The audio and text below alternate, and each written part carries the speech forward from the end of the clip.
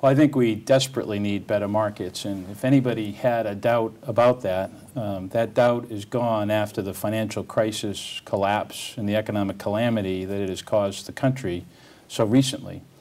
The financial collapse of 2008-2009 was the worst this country has suffered since the great crash of 1929, and the horrible economy that we've been suffering through since then is the worst economy since the Great Depression of the 1930s.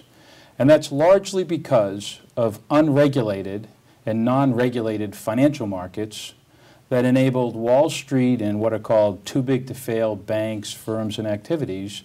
to engage in reckless activities that were extremely lucrative for them,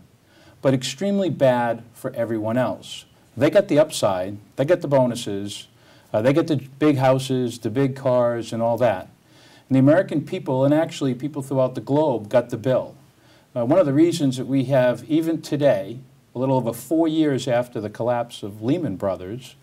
one of the reasons the economy is in such tough shape with its continued high unemployment, continued foreclosures, and very low to no growth is because of that financial collapse, and it's ultimately because of a lack of better markets.